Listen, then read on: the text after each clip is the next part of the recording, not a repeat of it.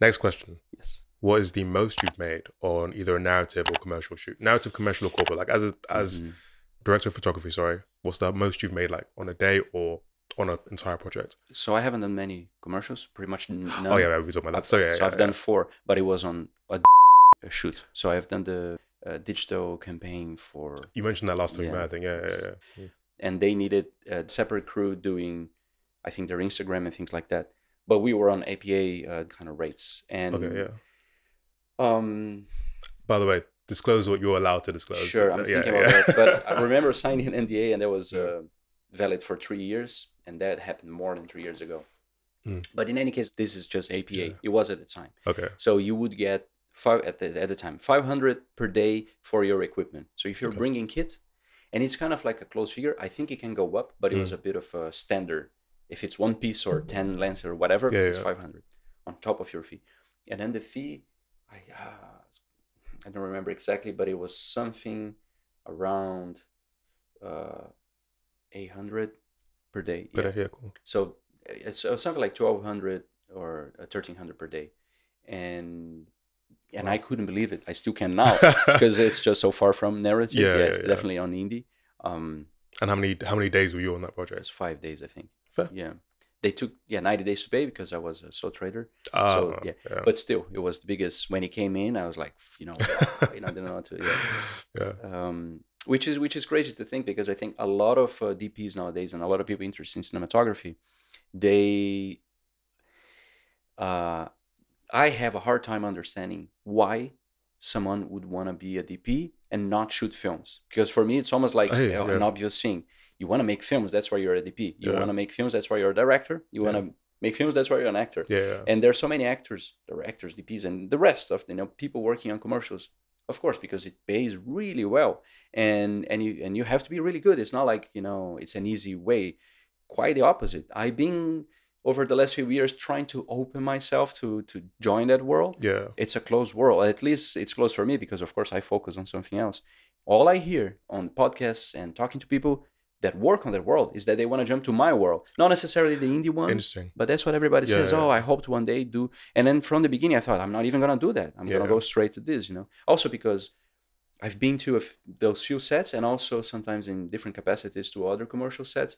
And when you see it's usually the client, the Yeah, yeah. problem, which bless them with all the funding that they have and all that. But the one I remember being on one specific commercial on a big sports company here in the UK. I'm not gonna say the name, and they had this massive commercial that cost them £800,000. They shot for A commercial. a commercial for 4 days, I Wow. think, Yeah. £800,000, and then they had this island in the middle of this massive studio Yeah. with a waiter serving champagne and sushi, Mhm. and then 5, 6 clients there. And then I asked her, "But what's happening there?" No, those are the clients. And I think that's not just unnecessary; that's offensive, to everyone else who's whatever doing super hard job and Yeah, eating yeah. sandwiches. And not that it's just like completely. It felt like the emperor is in the room, Yeah, yeah, yeah. and I'm just against that. So in the film world, I don't think that's common. I mean, You I don't see wouldn't that. know enough, but I doubt it. Not like that. Yeah, yeah. At least it wouldn't be in front of you. I'm Yeah, sure that in yeah, someone's yeah, trailer you're yeah. gonna have that Exactly, yeah, yeah. all day long. Yeah. Which someone could say, yeah, but then in the film, yeah, you have the trailers and you Yeah, have yeah. De Niro in his trailer, whatever's being Yeah, served, oysters and. Yeah. I mean, was it what Video Village where like the director is like same with the True, but it's Yeah. usually just a few coffees. It's just that again, I was there watching that and then seeing the same discussion about no, that wall is not yellow enough. Yeah, yeah. Let's stop everything, and then they stop everyone, and that's everyone is like 60 people Yeah, yeah. to paint on a different tone of yellow, and then they don't like it. No, let's call it a day. Let's come back Yeah, tomorrow. yeah, yeah. And I find the whole thing like, but wait a minute, like if you're burning money, there's. Yeah, So it is a very different environment. That being said, if you can be creative, I think as a cinematographer, great space to test new kit, test new techniques, because Yeah. usually commercials they're always copying stuff and using stuff from music videos, Exactly, and yeah, yeah. even the art world a Yeah. lot of times. So there's a lot of very amazing experimentation being done in a Yeah. commercial set that you wouldn't be able to do on a narrative. That makes sense. Yeah, but I'm not sure if that's reason enough to kind of like dedicate yourself. Oh yeah, but I mean, it's for reason that, enough to yeah. try at least. It's Sure, reason that sure. to try you have to get the opportunity. So how do these two jobs come into It was always a recommendation from other people. Okay, yeah. Yeah, that have worked with me on narrative, and then it's like they suggested my name. Yeah. I kind of I don't want to say that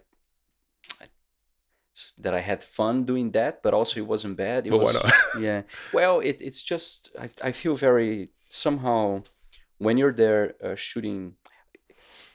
I find it I have a hard time finding a reason why we're gonna telling a story around whatever, a lampshade or something. You're selling a toothbrush. Oh, okay, okay, and okay. and then okay. you have to really like, no, but this toothbrush, this and that. Yeah, yeah. I have a hard time connecting because I have such a devotion to film and Yeah, to storytelling. Like, if we're telling a story, hopefully the story will change someone. Yesterday I went to see a film called Armageddon Time in cinema, right? Okay. I had zero expectation. I didn't even know it was directed by James Gray, and I went blindly. Yeah. Star power, I had to say, because I saw Anthony Hopkins on the poster, and I said, yeah. okay, I'm just gonna watch this. Was expecting nothing, right? Yeah. I left it. I was gonna watch something else after. And I had to leave the cinema, and I just walked for an hour. I didn't know what to do with myself because the film really caused an impact on me. And I thought, this is why I do what I do, and this is why I want to do this. Yeah. Shooting a toothbrush, I don't know how that would ever happen. So True. I understand that, it's like, oh, but we can't all just be shooting Anthony Hopkins in a transcendental film. Yeah. Maybe, but I think we should be aiming, not we.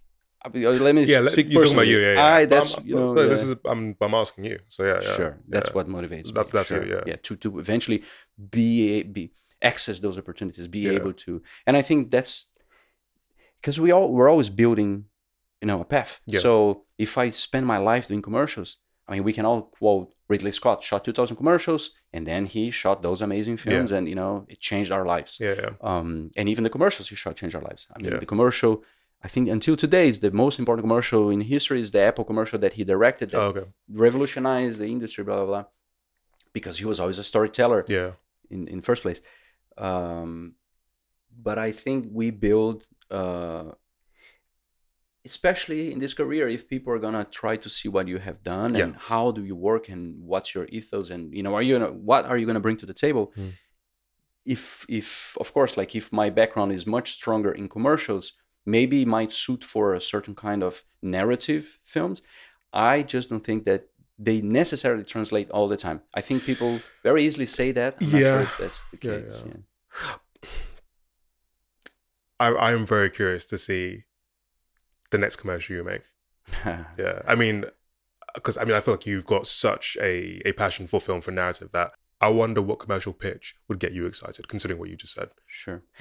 Yeah, it's. I guess you're right. It's about finding the. Yeah, no, I mean, because I mean, with that, I mean, I love I don't really follow American football much, but I love the Super Bowl because of the ads. Yeah, the ads are sensational, man. Like, every year they knock out the park. So true.